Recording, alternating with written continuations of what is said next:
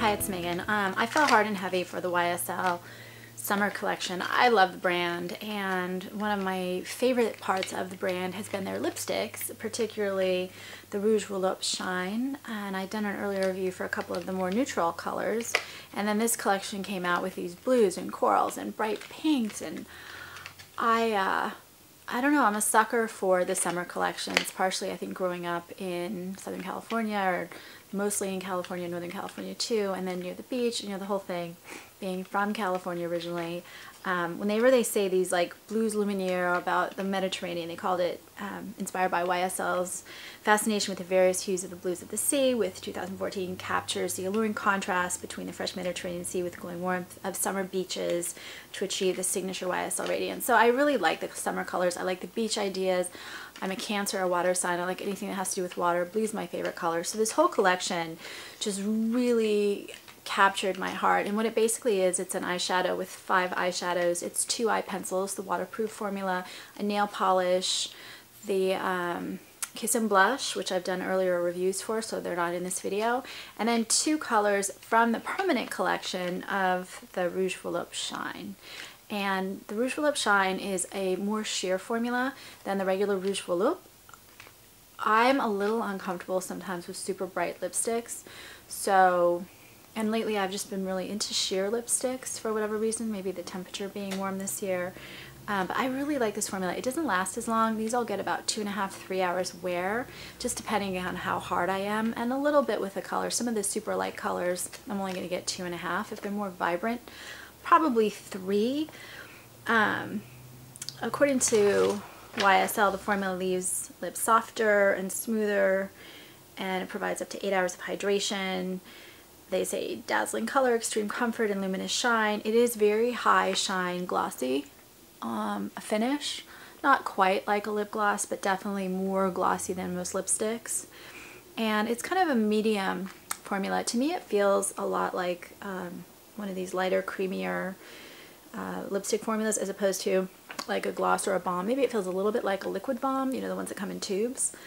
But it's very slick. It's emollient. It is mostly opaque, although it depends on color, but it does have kind of that semi-sheer thing going on, so you have to like that.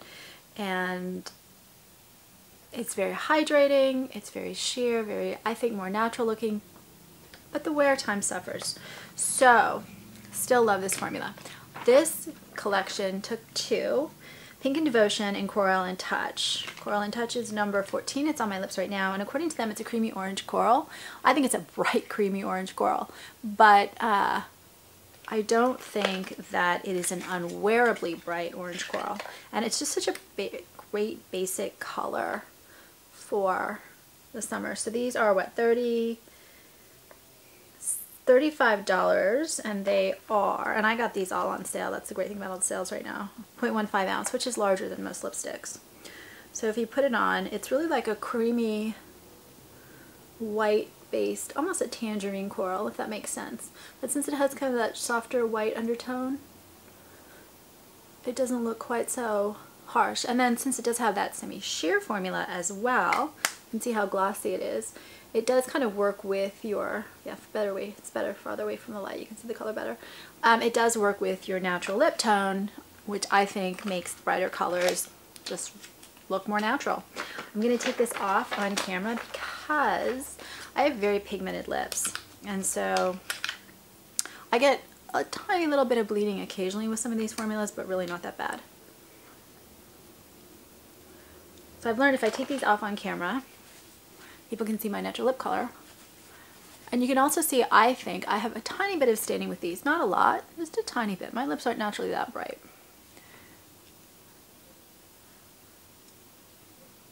And by the way, I've been wearing both these colors all afternoon. So my lips are kind of stained between the two of them. This right here is Pink and Devotion, and they call it a bright hibiscus pink.